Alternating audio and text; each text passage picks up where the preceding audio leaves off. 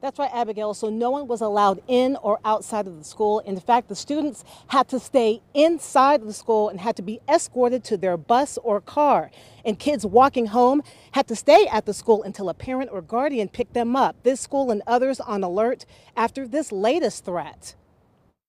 3 reports of possible threats in 24 hours to 3 schools in the metro. OKCPS tweeting last night that they are working with police to investigate a threat made on social media against Capitol Hill Middle School. It was basically a social media screenshots of a threat. School officials contacting police and their security team, taking swift action, stepping up security. At this point, we do not believe there is any credibility to this threat, but as always, we will investigate every incident very seriously. Now OKCPS investigating a second threat, this one at Mary Golda Ross Middle School, where a possible threat was made there. Extra police on hand there this afternoon as parents filed in line as a controlled dismissal was conducted. And Middale Public Schools launching an investigation after a student made a verbal threat against a student during lunch. Both districts working with police in the investigation. These types of threats are definitely very disruptive and they are taken very seriously. It is not a joke.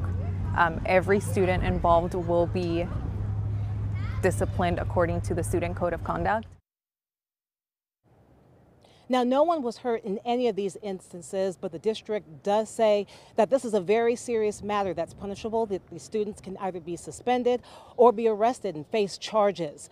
Reporting live tonight, Patrina Adger, KOCO 5 News.